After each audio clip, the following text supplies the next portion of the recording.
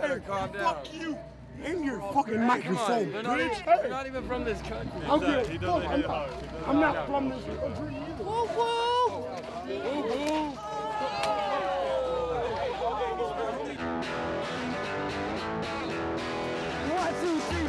This is Unplanned America, where you're invited to join Parv, Nick and me, Gonzo, as we flee Australia to road trip around the land of the free in search of the weird, wonderful, mysterious and sometimes scary unplanned side of America. This episode is all about family. From the Juggalos we encounter in southern Illinois to the gay ballroom houses of New York City, we discover that family can be found in the most unlikely of circumstances. When they go home and they're living their lives, people are like, you're a dork listening to that shit, you know? To be out here in the middle of nowhere and to be around all these people that have the same interests you do, it just makes it wonderful. It's like, thank God I'm not alone. A Juggalo is a follower of a rap group called the Insane Clown Posse, known for its violent lyrics. Juggalos say it's a way of life. Criminologists call it dangerous. Authorities have classified Juggalos as a gang in Utah and Arizona, as well as in portions of Pennsylvania and California. Rumours of violent, murderous Juggalos and a recent gang classification from the FBI had us wondering whether we were really cut out for the gathering in southern Illinois. Nick's ingenuity ensured that at least upon arrival, we'd have some cool beers to calm our nerves. I am advancing my design for my Unplanned America AC beer cooler, which I think is suitable for such an event. 1 can, 2 cans. And then it was time to meet the Juggalo family. We are now at the gathering of the Juggalos. Whoop whoop, whoop whoop, whoop whoop. See? I'm untouchable. 16 ways to die, but I'd rather just cut stuff. Unlovable. Breath through hate, predicate rape that they can't wait to cremate. I take lives for steak now for such a leave so many cuts of walk with the family. Mindset on camera. We're at the gathering of the Juggalos. We're about to witness a blind roller skate battle With boxing gloves. 2, 1, jump, jump, jump, jump, jump, jump, jump, jump, jump, jump, jump. On the count of 3, y'all ready for this? Somebody going up the stairs. 2, 1, fight! Bring them in! Somebody that's not doing too good. You guys all be swinging already. Holy shit! What the fuck? Stand the fighter. Stand up. Stand them up. Stand them up. Stand the fighter. You fucked up. You fucked up. You fucked up. Family. Family. Family. We were definitely out of our element, and it seemed hard to reconcile the chance of family with the behaviour we were witnessing. Police don't come in here. They're not allowed to come in here. There's people with signs saying morphine, magic mushrooms, whatever you want. Look at the size of this fucking joint. Whoop, whoop, whoop. So behind us is the controversial drug bridge where everyone goes to get their drugs. You can get any drug apparently that you want. You can get acid, mushrooms, Molly, which is MDMA. Panadols if you got a headache. Apparently, maybe even heroin, but that is an unconfirmed rumour at this juncture. That's the only drug we haven't seen here yet. Well, heroin's, it's not in fashion at the moment, is it? Nah. It'll come back. It's the 90s are coming back in, so I imagine it's it'll retro. Be coming It'll come back. Play drugs, play hugs. And there was a whole lot more than drugs on offer at the gathering. Mum, please change channels. Don't tell the organizers, but I'd probably come here for free and not even get paid. Broadcasting live from again. Dr. Fago, Turkey Tonic. Show us what is it? These hats are made with 316 stainless steel, sharp as a tack. He just shaved his arm with the hatchet that he's carrying around. There are some really fucked up Juggalos out there. I mean, there are some really fucked up Juggalos. With places like here, I've seen 3 or 4 people get carried out. If you don't know what your limit is, you find it here. Whoa, whoa, whoa. What up, boys? Do you mind if we have like a quick chat with you guys? It's for Australian TV. We were just interviewing a couple of Juggalettes and a Juggalo, having a nice grand old chat. We respect one another, we treat each other like equals. It's my first gathering. Then out of a cubicle rolled a big fat fuck. He's like, stop filming, stop filming. Hey, you better calm down. Fuck you and your fucking microphone, bitch. So then the square off began. So these two guys fucking started facing each other. Everyone's crowding around. The crowd started building. Hey. You're not even from this country. I'm not from this country either. Fat guy pushed at him. That guy put you're the fat guy. He's the fat guy. I'm not the fat guy. He came at me, pushed me. And then the other guy's like, boom.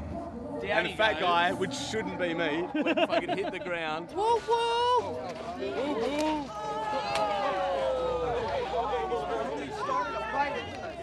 Okay, we're done, but he just swung on me, bro. We were like, let's get out of here. And about 5 minutes later, 15 juggalos stomped down towards us. The fat guy's crew wanted to see our footage. If a weapon had been used, all hell was about to break loose. I was trying to stop it the whole time. Right before that, he was trying to fight something else. Thankfully, there was no weapon and it never escalated. We managed to laugh it off, but it had been a pretty frightening experience. To be fair to the Juggalos, though, the fight had only begun when one of their own defended us. You're not even from this country. We were still unsure about the FBI's assertion that the Juggalos were a dangerous gang, so we decided to dig a little deeper. Whoop, whoop, whoop, whoop. Tell us what it's about being a Juggalo, man. It's about family.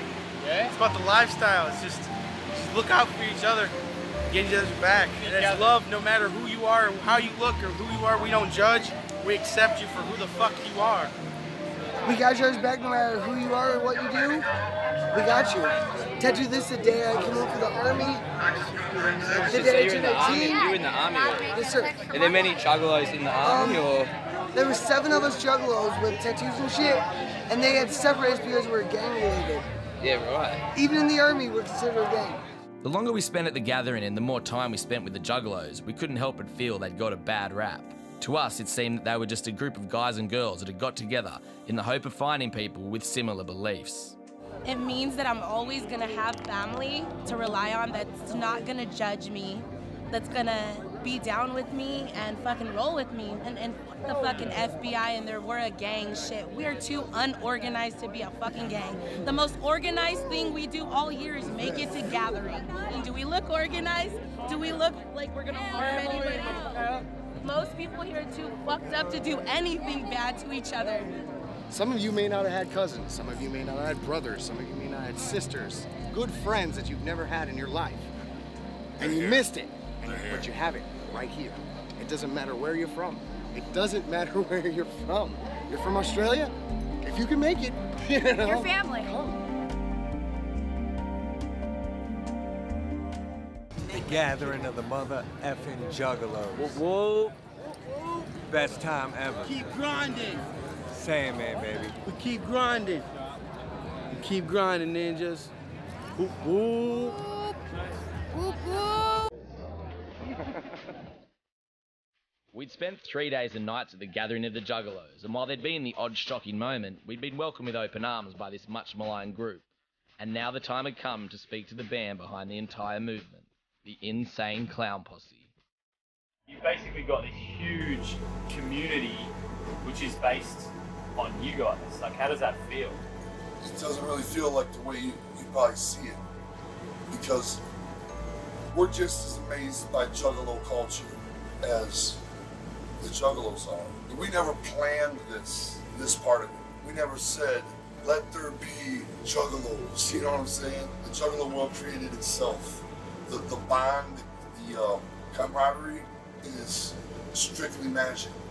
You guys made a big announcement that you're going to sue the FBI. We have to sue the FBI. Juggalos are so united and so passionate that the FBI, it scares them. People fear what they don't understand. So they label it a gang. If you do a crime and you're about to do a week in jail, if you're in a gang, that'll turn into a month in jail. So if a Juggalo gets out there peddling weed, then he goes to get sentenced. Just because he's a Juggalo, he's gonna do an extra 3 weeks. That's fucked up. That is the government's way of dictating what people can and can't wear, or what they can and can't listen to. 5 years from now, when the rest of the world accepts it that Juggalos are a gang, it takes something so special, which Juggalos are, and it shits all over it. says you're nothing special, you're just a fucking gang. Anytime we're written about and talked about, we're dissed heavily, hard, alright? People that listen to our shit, Juggalos, they go through shit just being a juggalo. People give them shit at their job, or their school, or whatever.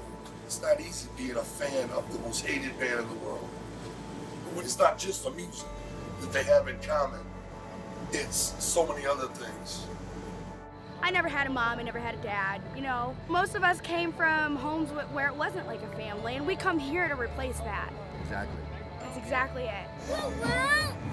Really, anybody who's ever felt like they were outcast, or, you know, the downtrodden, you know, where society's trash. And we're real sick of it, so we decided to band together and we started a club, and we said what would be a neat name, Juggalos. And that's what it's all about. When they come here and they have all these people just like them that are also into it, and you know you're not alone, it's like a sigh of relief beyond comprehension.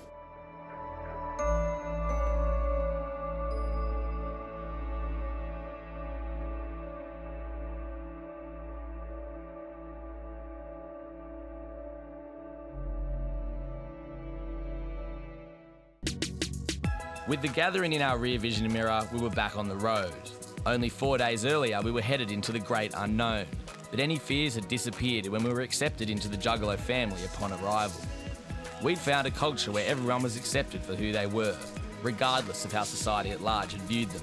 And we couldn't help but feel that the FBI's gang label was unwarranted. It had been a hell of a 4 days that we weren't going to forget anytime soon. And as we drove away, we'd already made plans to get back there for a family reunion.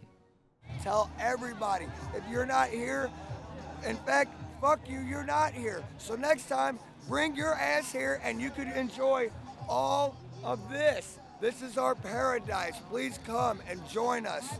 Gathering of the Juggalos. Whoop whoop! In New York, you're forced to look at strangers in the train. You're forced to rub against people that you normally won't, and so that's why ballroom exists here, because it's probably the only place that it really can be what it is. The next part of our unplanned journey across the USA took us to the heart of the Big Apple and headfirst into another example of a unique self-made American family, the voguing and ballroom scene of New York City. The epicenter of this world is a regular Monday club night at a place called Escalita, an event known as Vogue Nights. So that, of course, was where the boys and I headed. When we got there, the club was relatively quiet. It soon became apparent that those there were competitors warming up. The club filled up and judges assembled. Then, at around 1 AM, the competition began.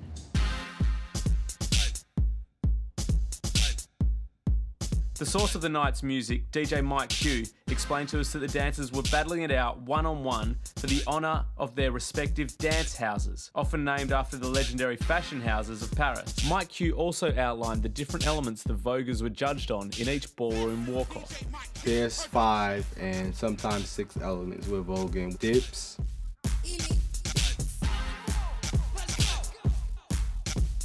catwalks, duck walks, hands, spins, floor performance.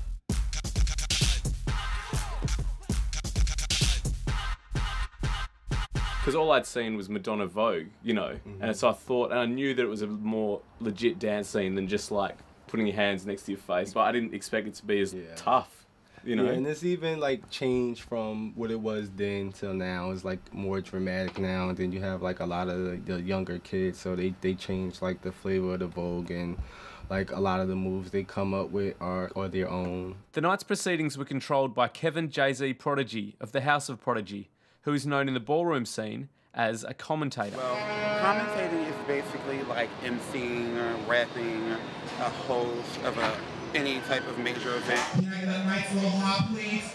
Let's go. I get kind of vulgar. I may recite poetry, but I may recite poetry as if I'm rapping it. I may just say things that come off the top of my head. Like if I would just want to say bitch or pussy or get out of my face, I'll just make it sound really nice.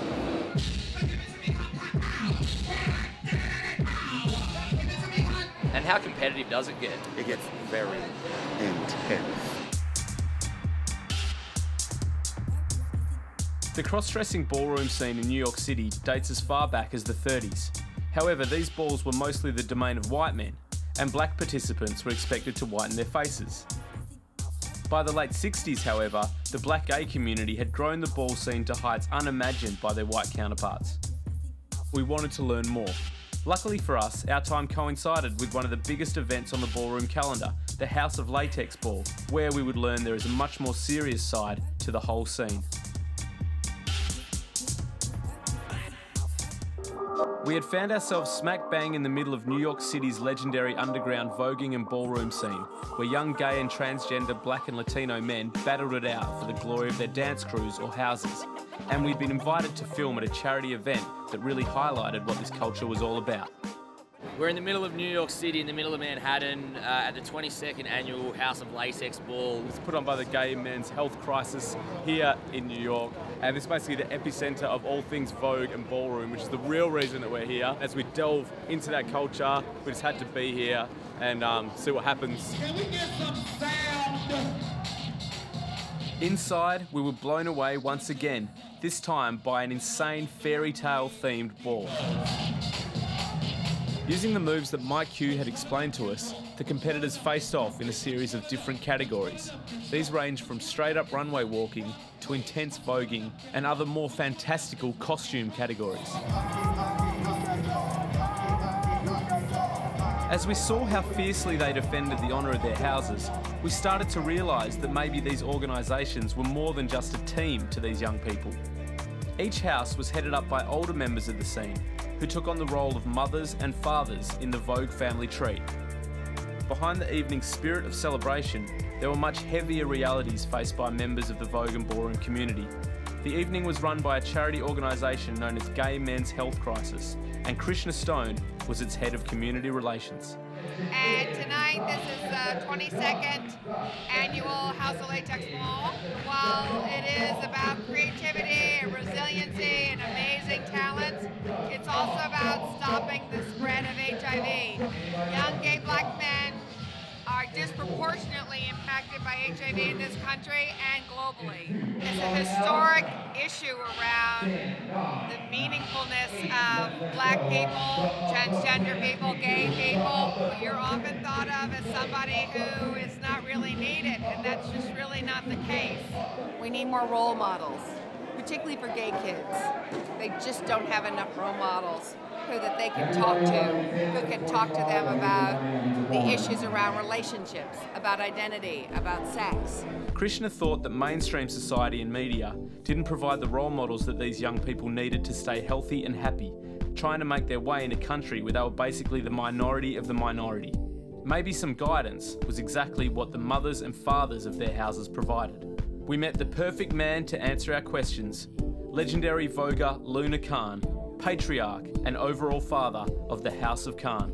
Can you tell us a little bit about your life story coming into this scene? I first started coming to the house and ball scene in 1988. I was about 17-ish. So I was automatically like intoxicated with this wonderful movement that people were doing. Most young gay people tend to go to like the ball scene because it gives you that family that you don't have. Some have brilliant families who love them, but some, their family kicked them out because they're gay. And I was a kid in a house, now I'm a father of a house, so. So the difference between the mother and the father, is the mother like a transgender person and the... Not necessarily, because I was a mother once. A mother is just, is a title, so like you could be a mother of a house. Yeah. A mother is just, it's just because maybe there's already a father, so they need a mother. Okay. What has the House of Prodigy done for you? I feel like support. Just know that you have another family that you can come to. I was one of those young people that was kind of dismissed and lost myself. My story begins, and it will always begin, at the age of 14, because I was infected with HIV at the age of 14. I had my first sexual experience, and so what happened with that is I got HIV, and that's what made my compassion for life and want to do more for people more vivid. To have been living this long with it, I think that it's a gift, but I still have a lot of work to do because I know life could be taken away like that. GMAC was, which is Gay Men's Health Crisis, was the first agency, the first service organization for HIV/AIDS in the world. Most of my work is to provide a service to young people and make them feel like they are loved, because a lot of us aren't. People just don't care. We need to start loving each other, and we need to like come together, because at the end of the day, that's really what it all is about. It's about what you leave on earth, but how you touch people. I think that's what's nice about also Ballroom, is that no matter what and what team you're a part of, we still embrace you. So you say like sometimes they're kicked out in the gay community, kicked out of their family homes and stuff like that. Then they come here or just come to the ballroom scene and they get to have that feeling. You know, people that usually don't get the same love and respect that anybody else would, they get that. They have people that are screaming their name in the name of love, you know? And then you have, you have family, and then you have competition, and then you have, if you win, you get the award, and, and that will make anybody feel wanted, loved, all of that. Like, we all want to be somebody.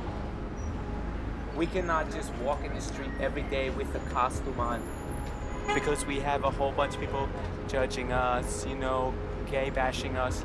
Most of us come out to the ballroom scene to enjoy the night, have fun, be ourselves. And also certain people, they only have this to come to because they don't have nothing. They lost family, shelter, everything. So this is like their highlight of their life. Their family may have dismissed them, or society doesn't care about them. Somebody loves them. For that little moment, you are Madonna. You are the Beyoncés of the world. We all strive to be that for that moment. When I die, and I'm, how they say life flashes before you, there's gonna be a whole bunch of ballroom moments, because that's what it was. My life is a flash of ballroom moments, and I think that that's a beautiful thing. Yeah. I think, yeah. That's a perfect ending.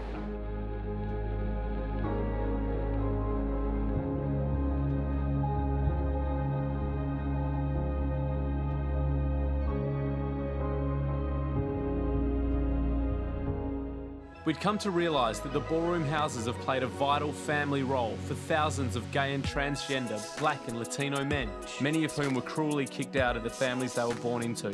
Thanks to leaders like Luna and Krishna, as well as the scene as a whole, young people who face much more adversity than we would ever have to endure were given the love, acceptance, and even a sense of self-pride that everybody deserves.